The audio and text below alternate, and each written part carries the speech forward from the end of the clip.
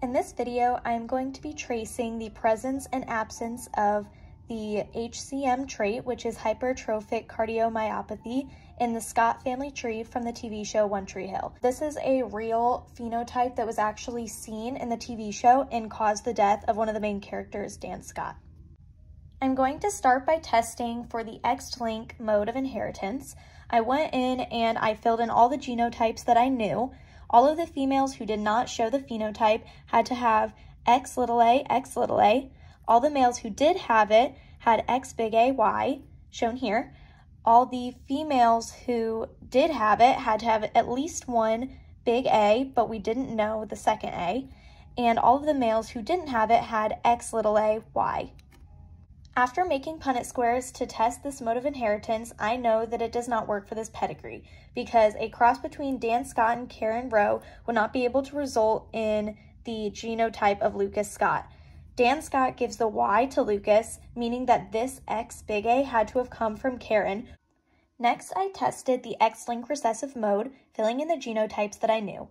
All of the females who did not show the trait had to have at least one form of the A, and the women that came in without parents in the pedigree, I automatically gave 2 A's unless otherwise told.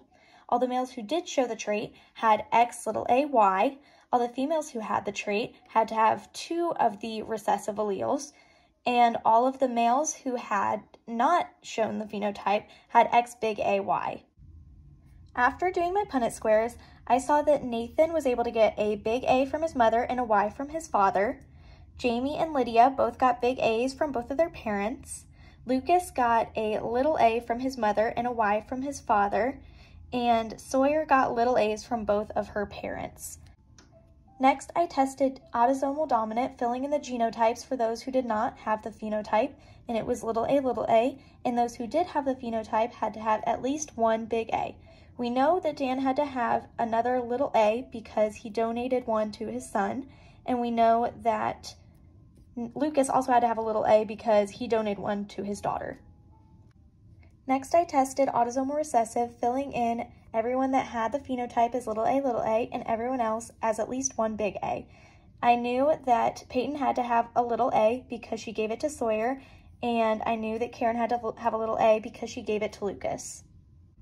Lastly, I tested Y-linked inheritance, but knew that a female could not have a Y-linked trait, and that this was not a mode of inheritance for this pedigree.